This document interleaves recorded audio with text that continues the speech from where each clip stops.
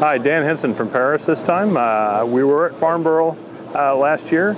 I brought the Scorpion aircraft here to Paris again this year. Actually, it's our first time here in Paris.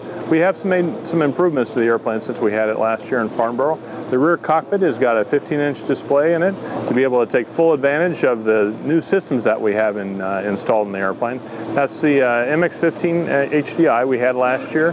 Now we can display on a full HD display as well. We also have the Thales iMaster radar in a 15-inch turret format integrated into the airplane. We'll be demonstrating those in a few weeks, actually, off the south coast of England during an exercise that we're running down there.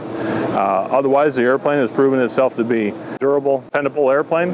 Went down to South America a few months ago, completely unsupported. Went down there just the two of us in the cockpit and did some flight demonstrations down there, and then came all the way back via Miami and up the eastern United States.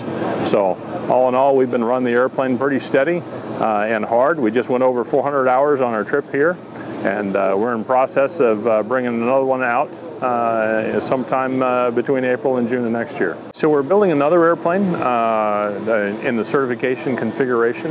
We learned a lot from flying this airplane for the last year and a half and the year since Farnborough, of course. We're taking all those lessons learned and all the good ideas from people that we talked about and rolling that into the production configuration of the airplane. Expect to have that between April and June of next year, and we'll start flying. Then we'll have two airplanes. Beyond that, we're continuing to use this airplane for demonstrations and for development of mission systems, etc., including some weapons integration work. We'll be working on developing pylons for the airplane, and then integrating the mission system requisite for controlling and delivering weapons, and also mounting them on pylons and beginning to do the aerodynamic integration of weapons as well.